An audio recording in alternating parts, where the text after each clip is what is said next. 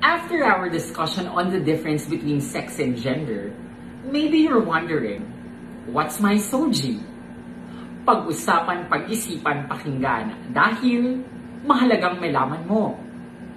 We can first take a look and explore on your SO or sexual orientation.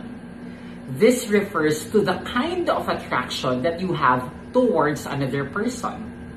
Kanino ka nagkakagusto? Nahuhumaling, nagkaka-crush, o nagkakaroon ng sexual desires. If it's with someone of the opposite sex or gender, then you are heterosexual. Sa madaling salita, straight ka.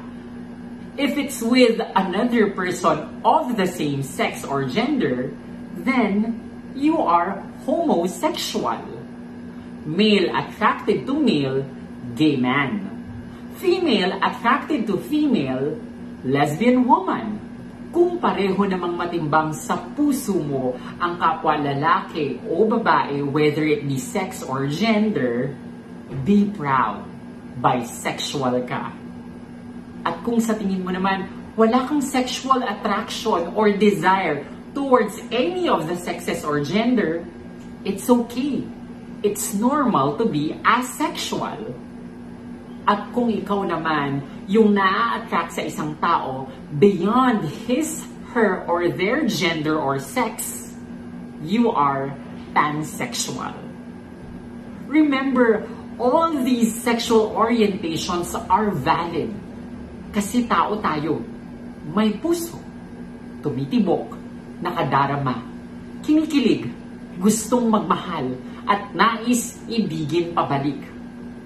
At sa mga taong humuhusga o nandidiri sa pagmamahal na meron kami at kaya namin ibigay, I hope you begin to realize that the love that you have and feel is just as equally beautiful as ours. If two people in love grow with each other and bring out the best in one another, then we should celebrate. After all, love never judges, and true love never discriminates. And that's it for today. Ako po si Miss Mela. At lagi nating tatandaan sa buhay, may laban ka.